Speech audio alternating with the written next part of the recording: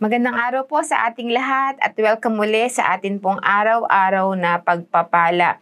Alam niyo po, ang Panginoon ay hindi nauubusan ng mga pagpapala na ihahatid po niya sa atin araw-araw. Imagine niyo po, no, bawat araw na meron po siyang nakalaang mga pagpapala po sa ating lahat. Yun pong pagpapala na yun ay pagpaparamdam niya ng kanyang pag-ibig para po sa ating lahat. So nais ko po kayo na bahagian ng salita ng Panginoon ngayong umagang ito upang tayo po ay muling mabigyan ng inspirasyon at tunay po na mabigyan ng direksyon ng Panginoon sa araw po na ito. So ang title po ng aking devotion ay Moved with Compassion at ito po ay matutunghayan natin sa scripture sa Matthew 9:35-38 hanggang chapter 10-1. No? At sabi po dito, Jesus went through all the towns and villages, teaching in their synagogues, proclaiming the good news of the kingdom, and healing every disease and sickness. When he saw the crowds, he had compassion on them, because they were harassed and helpless, like sheep without a shepherd. Then he said to his disciples, "The harvest is plentiful, but the workers are few. Ask the Lord of the harvest, therefore, to send out workers into his harvest field." And Jesus called his 12 disciples to him and gave them authority to drive out impure spirits and to heal every disease and sickness. So napakaganda po, no, na natunghayan po natin dito sa scripture na ito na ang atin pong Panginoon ay talagang minodel niya. Ipinakita niya po sa atin ang totoong compassion. No, ang sabi po dito, no, siya'y nagpunta sa mga towns and villages at nagturo, no, at nagproklama ng mabuting balita, no, ng kaharian ng Diyos, at siya po ay nagpagaling ng mga may sakit, no, at nakita po niya, no, na napakadami ng mga may sakit, marami pong tao ang talagang nahihirapan, no, nung time po na yon, no, at siya po ay na-move with compassion dahil nakita po niya, no, na ang mga tao po ay helpless, no, they are harassed, and they are like sheep without shepherds. Wala pong nangangalaga sa kanila. Imagine niyo po ang isang tao na wala pong nag-care, wala pong nangangalaga, no? And the fact na meron po silang mga sakit, may karamdaman na sila. Subalit, nung time po na yun, nakita ng Panginoon, no, na wala pong parang nangangalaga sa kanila.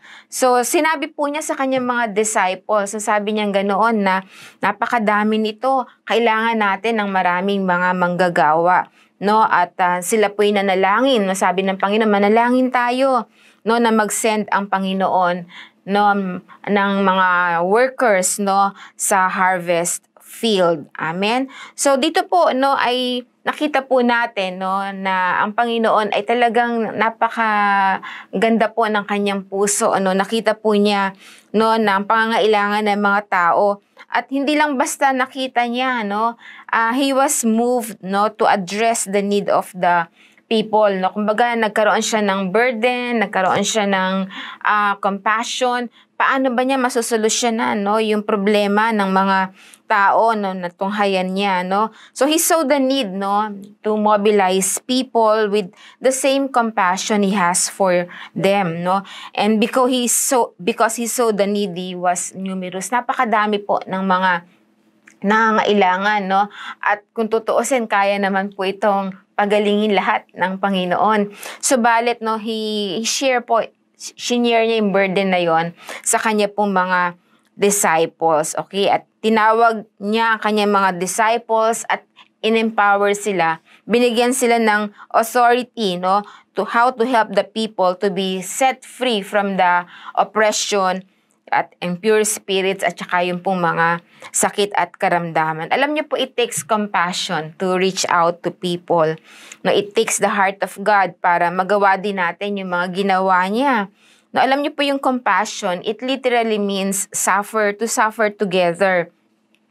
No, and it is defined as the feeling that arises when you are confronted with another suffering and feel motivated to relieve that suffering. No, yung compassion daw po o yung habag, no, ay andun ba yung parang kagustuhan mo, no, after na marinig mo, makita mo, no, nandun yung burden o nandun yung kagustuhan mo, no, na mapagaan, no, yung kanilang mga paghihirap, no, yung mapagaan, no, somehow yung kanila pong mga pangangailangan, paano kang makakatulong, paano ka ba makakatugon, no, sa pangangailangan ng isang tao. So, yung pong compassion, hindi lang daw basta siya parang, alam niyo yun, parang naawa ka lang, pero wala kang gagawin, no? So, yung compassion po ay mas malalim, no? Dun po sa tinatawag natin, no, na empathy, no? Kasi yung pong compassion, dapat tayo po ay meron pong hakbang na gagawin, no? Tulong na ihahatid, no? At kung ano man yung bagay na pwede po nating magawa para mapagaang po natin yung bigat o yung dalahin ng isang tao na nangangailangan. Alam niyo po yung compassion, this is born out of love. At alam naman po natin, no, yung pag-ibig, no, ay nagmumula yan sa ating Panginoon. So pagka daw po tayo ay may pag-ibig sa ating mga puso, una sa Diyos, pangalawa dun po sa mga tao, pamilya natin, halimbawa, kaibigan natin, mga kapitbahay natin, o mga tao na marahil, no, ay nakikita lang natin, no. Kung nandun daw po yung pag-ibig ng Diyos sa atin, napaka-imposible, no, na hindi daw po tayo gagawa ng anumang aksyon para somehow, no, maiparamdam natin sa kanila na ang pag-ibig ng atin pong Panginoon. So alam niyo po, may mga times, no, na halimbawa, no, pag po tayo nagbabahagi ng salita ng Diyos, minsan nako-compel lang tayo na gawin ito dahil alam niyo po yon, parang this is a commandment of God, no. Yan ay bahagi ng Great Commission to go, no, and preach the gospel, no. Pero alam niyo po, iba yung pag po ang motivation natin or na-move tayo out of compassion. Kasi minsan pag po ginagawa natin yung isang bagay dahil inutos lang sa atin, no, ito'y habilin lang sa atin, no, at wala naman talaga doon yung pag-ibig o yung genuine na compassion, alam niyo po, it will not last. Pero pag nandun po yung compassion, ano man yung sitwasyon na pinagdadaanan natin, no, at minsan pwedeng maging dahilan para hindi na rin tayo, no, reach out, no, sa mga tao, no, ay alam niyo po, na babaliwala yon. Ibig sabihin na isasantabi po natin, no, kasi nandun yung awat habag, nananaig po yun, no, yung awa at habag natin para sa mga tao na pwede po natin matulungan. Amen? So alam niyo po, ang Panginoon talagang siya po yung naglalagay ng compassion na yun sa puso natin. Siguro kung tayo lang, di ba, mas pipiliin na lang natin na maging selfish tayo, yung mga sarili na lang nating pangangailangan, yun na lang yung ating unahin, di po ba? Pero alam niyo po, ang Diyos yung naglalagay ng compassion na ito sa mga puso natin. Tulad ng paglalagay din niya, no, ng compassion sa heart ng kanyang mga disciples. Especially sa panahon po natin ngayon, marami po ang mga nangangailangan sa atin pong Panginoon. Sabi po sa Mark 1:40-42, ito po yung napakagandang example ng compassion, no, na with action, no. Sabi po dito, a man with leprosy came to him and begged him on his knees. At sabi po, if you are willing, you can make me clean. And filled with compassion, Jesus reached out his hand and touched the man, no. I am willing, he said, be clean.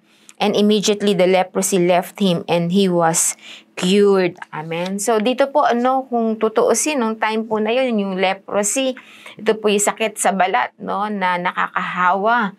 No, subalit, no, nakita po ng Panginoon, no, yun pong tao na meron pong leprosy na nagmamakaawa, no, at nakikiusap sa kanya na siya po ay pagalingin, no, sa kanya pong sakit. Alam niyo po, ang Panginoon, imbes na lumayo siya, mandiri, no, ang Panginoon ay piliin na lang niya, no, na hindi makisalamuha doon sa tao na may leprosy. Subalit ang ginawa po ng Panginoon, nilapitan pa siya, no, hinipo siya, no, ng Panginoon. At alam niyo po, sinabi ng Lord, willing ako na pagalingin ka. No? And suddenly, ito pong may leprosy na ito pong may sakit sa balat na ito, ay gumaling. Amen? So alam niyo po, maraming tao, no? Maaring may mga ilan, no, na literally talagang may sakit sa balat, no, nakakilala natin, no, or mga tao na nakakasalamuhan natin. Meron din pong pwedeng hindi naman ito talagang leprosy, no? Alam natin sa puso natin na may mga tao na meron pong mga matinding pangangailangan sa kanilang buhay. Maaaring meron silang mga sitwasyon na gagawa, alam natin, no, na sila po'y lumalayo, no, sa atin pong Panginoon. So pwede po natin i-reach out, no, yung iabot yung atin pong mga kamay sa kanila, no, at sila po ay ating kalingain, sila po ay ating abutin, no, at tayo po ay mag-extend ng tulong sa kanila. Amen. So marami po tayong natutunghayan, no, marami tayong mga kakilala na mga may sakit, no, hindi lang yung physical na sakit, no, may mga emotional na sickness, na didepress, no, mga tao na nawawalan ng pag-asa. So alam niyo po, itong panahon na ito yung panahon, no, na yun pong compassion natin, no, ay talaga naman pong ma-activate, no, that we will be moved with compassion.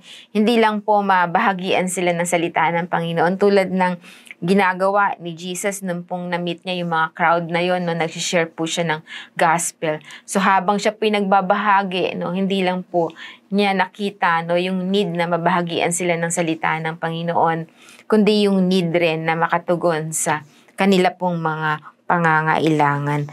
Amen. So, alam ko po na ang marami tayong mga kaparaanan, no, that we can show yung compassion natin for people, no. Ano ba yung mga practical, no, na ways, no, that we can show yung compassion natin? Number one, no, by listening and understanding yung mga situations po nila.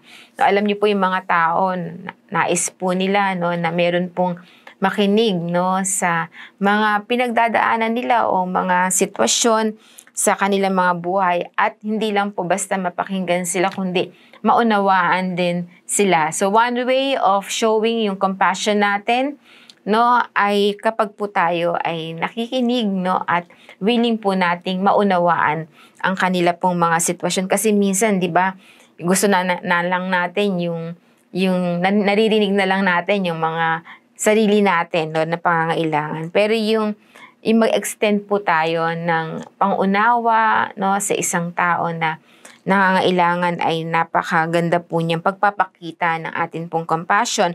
Paano pa, no, yung selfless act po natin, no, yun pong acts of kindness, no, kahit po yung sa maliliit na kaparaanan, no, ay maipakita po natin ang kabutihang loob ng Panginoon para po sa mga tao. Halimbawa, ito yung bagay na to, para sa'yo na to, no, ay willing ka pa, no, na ipagkaloob sa kanila. Yan po ay mga selfless act, no, na nagpapakita ng compassion natin, true compassion natin para sa mga tao, no, at matulungan natin sila, no, na mapagaang, no, somehow yung mga problema nila, at tama po, no, yung panalangin, no, malaking bagay po ito, at yung pagbabahagi po natin ng salita ng Diyos na magbibigay sa kanila ng pag-asa. Amen? So tayo pong lahat ay manalangin sa oras po na ito. Panginoon, marami pong salamat sa compassion na binigay mo sa amin. Lord, naging recipient po kami ng compassion na ito, ng iyong habag, ng inyong awa. Panginoon, salamat po na kami rin po ay dati, Lord, na mga ships without shepherd. We are lost. Panginoon, di namin alam kung ano yung gagawin namin. Panginoon, subalit dumating ka. Nagkahalaga yung buhay namin, Panginoon. Lord, naghabag ka sa amin, Panginoon, at kami, Panginoon, ay binigyan mo ng bagong simula muli, Panginoon. Salamat, Lord, na tulungan mo kami na maging compassionate din sa ibang mga tao. Panginoon, maipakita po namin, maipadama sa kanila that we care for them, Panginoon. Lord, na mahalaga ka, mahalaga sila sa iyo, Panginoon. Lord, fill our hearts with compassion. Lord, at hindi lamang basta namin makita yung pangangailangan nila, Panginoon, kundi, Lord, higit sa lahat, Panginoon, Lord, makagawa kami ng mga bagay, Lord, na somehow mapagaang yung kanila pong mga pinagdadaanan, Panginoon. Help us to be a blessing, Lord, sa mga tao, Panginoon, sa mga malalapit sa amin, maging sa mga malalayo sa amin, Panginoon, na nakakasalamuha po namin, Panginoon, nakakadaupang palad po namin araw-araw, Panginoon. Salamat po sa iyong habag, Panginoon, at sa habag din na, Lord, nilalagay mo sa puso namin para po sa ibang mga tao. We thank you, we bless you, in Jesus' name, Amen, Amen. God bless you!